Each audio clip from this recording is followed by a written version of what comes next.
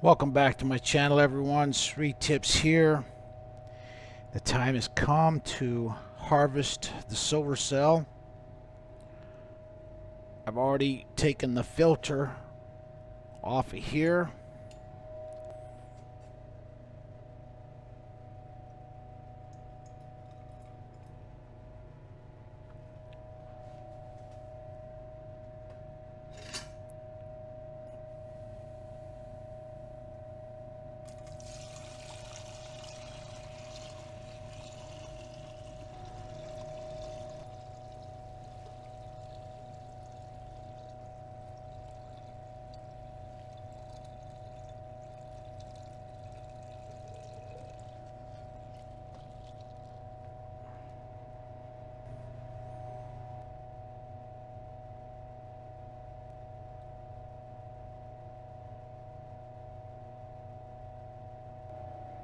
This is a close-up shot of our pure silver crystal that we've grown in the electrolytic silver cell. It's high purity silver. It took about 10 days to grow this silver. Now what we're going to do is use our spatula and scrape the silver down off the sides of the bowl.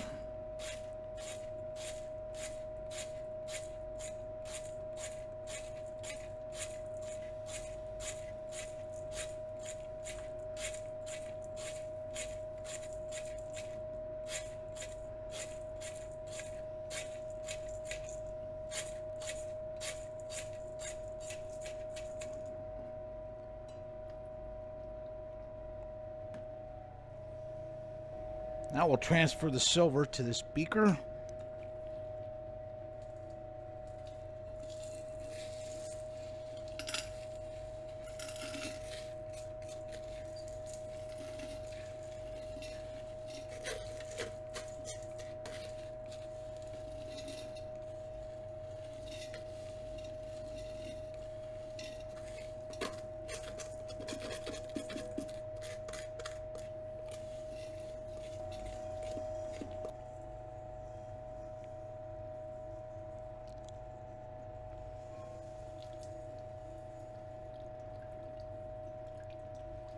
Now we'll add the electrolyte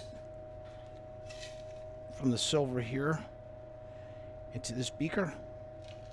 A little bit of silver will go over with it. That's quite all right. We're going to use this electrolyte a second time after we augment it with a little bit more silver.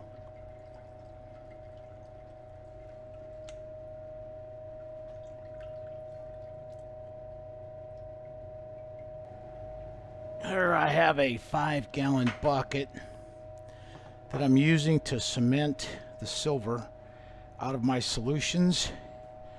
I've got some distilled water in this jug right here. And what we'll do is we're going to give the silver now that's in this jar multiple distilled water rinses until we get all the electrolyte off of here. What I'll do is just kind of shake these around in here. You can see the electrolyte is still blue, or the liquid's going to be blue because there's electrolyte in here. I'm just going to pour this off now into this 5-gallon bucket that's got copper in it, and we'll cement out any silver that's being poured out here with the electrolyte. Usually takes about 6 of these rinses to get all the electrolyte off of the silver.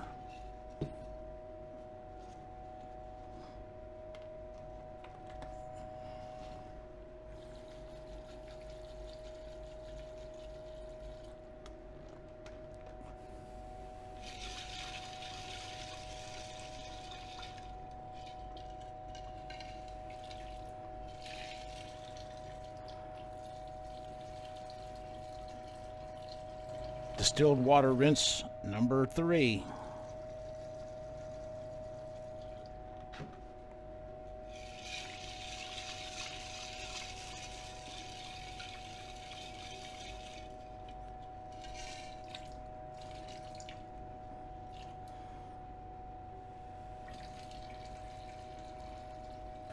Normally it takes just 6 rinses to get all the electrolyte off, but I'm going to give it 7 here just for good measure, just to make sure that we've got all of the silver nitrate electrolyte rinsed off of our silver.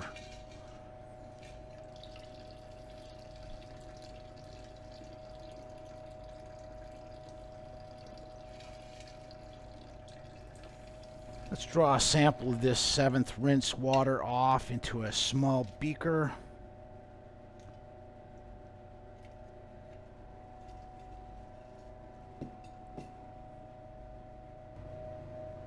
Now we'll add some hydrochloric acid to this rinse water, and it should stay crystal clear if all of the silver nitrate electrolyte has been rinsed off of it. And I don't see any silver chloride forming in here, so that's a good indication that our silver has been rinsed free of the silver nitrate electrolyte. Now we're going to add the silver that we've rinsed to a dish here.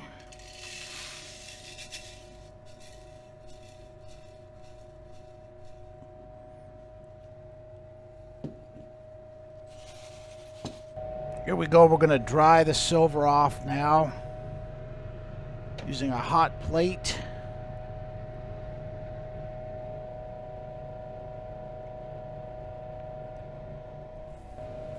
Here we are. I've got the silver dried off. In about the 12 years I've been doing this, this has never happened. I think I got the pan too hot in an effort to speed things up, and it discolored the silver on this end of the bowl. That's the only thing I think of. I just got it too hot, trying to go too fast. Let's see what we got for a weight on this now.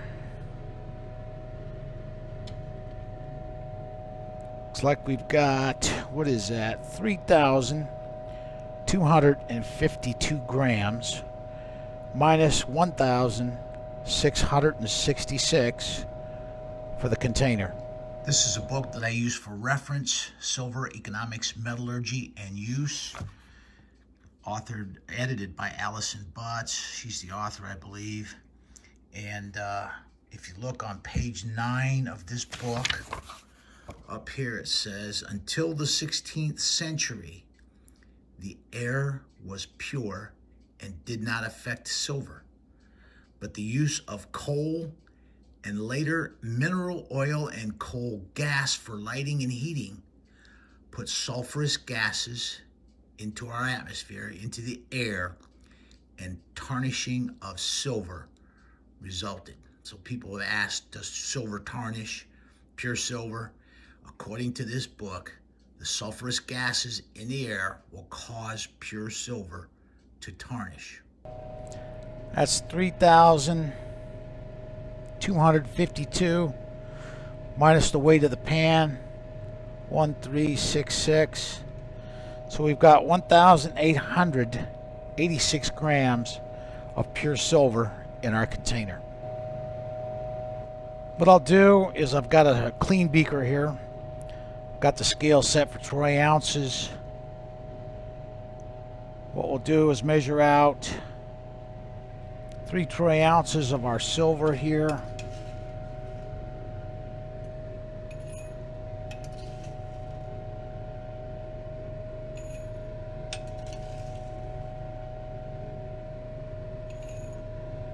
.3 troy ounces. What we'll do now is cover this up and get it out of the way. About 12 years of refining, I've never had this happen. Of course, when I'm trying to record a video, I get something like this happening. It might be due to some electrolyte that was still on the silver crystal. Might have rinsed it off too hastily and not done a thorough job there. 7 rinses should have took care of it, but anyway, we'll get this out of the way now. Alright, if you look here, this is my electrode bar that I've used in my silver cell for probably a year, and it finally ate its way through the wire. So what we're going to do is use the 3 ounces, the 3.5 troy ounces that we just weighed out, and make a new electrode bar for my silver cell. I have a roll of 10 gauge wire that I bought at a yard sale for $2. And what I'm going to do is measure out a length of it that's about 3 feet in length, which is about right here. Now we'll cut that off at 3 feet.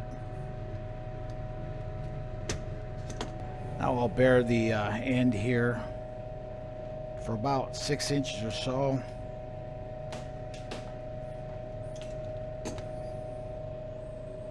Coil this up to a nice little coil. Be easier to work with when it's coiled up.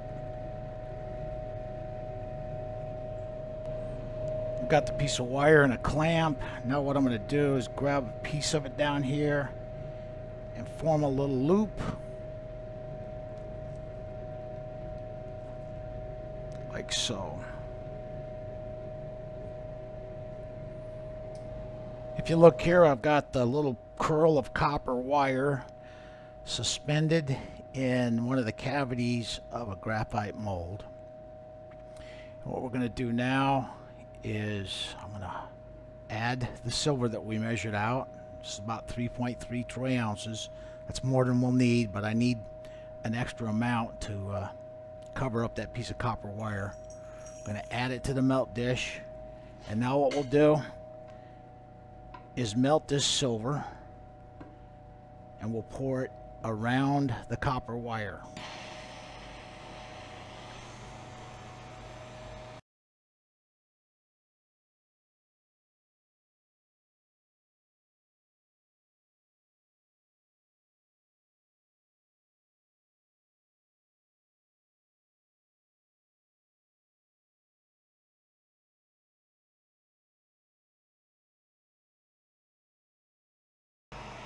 Now that I have the silver molten, what I'm going to do is pull the copper wire out of the way and start heating my mold with another torch.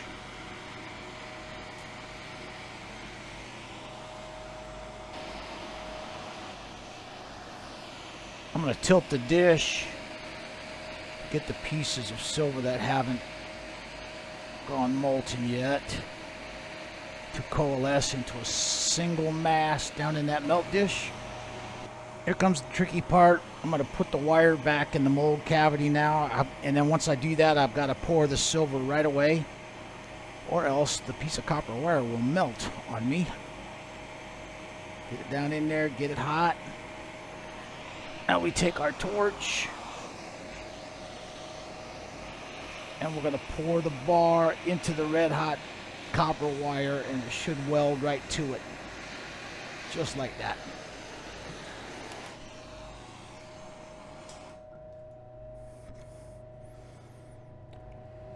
Nice little piece of silver left in the melt dish there. It'll harden up and freeze up, and then we'll get that out of there.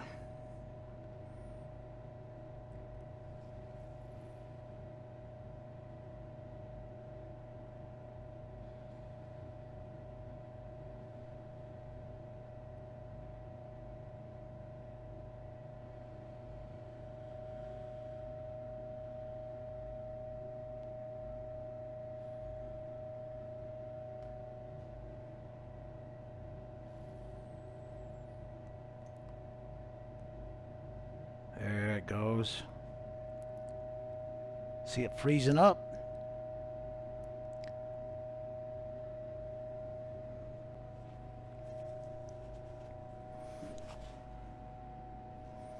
Let's get in there and grab it.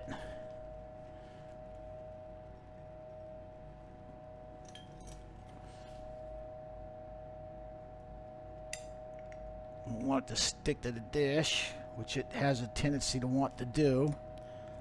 Here's our little button of silver that we had left over.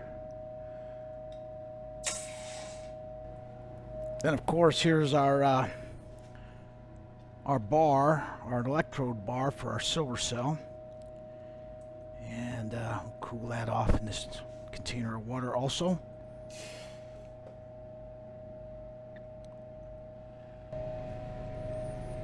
Alrighty, here we go. We've got our new electrode bar for the silver cell. It's welded right in to this bar of silver, probably about 3 troy ounces.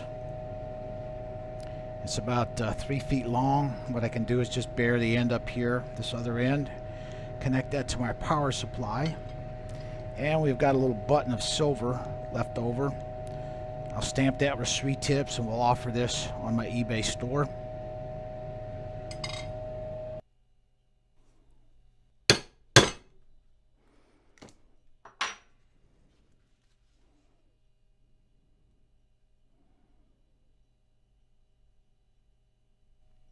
Okay, this will conclude the video. Here's my new anode electrode bar for the silver cell. Here's the piece of silver. We'll put that on my eBay site and offer that for sale. And I'll try to make up a couple more of these and get these listed on my eBay site, these anode electrode bars, and offer them for sale as well. This will conclude the video. Thank you for watching.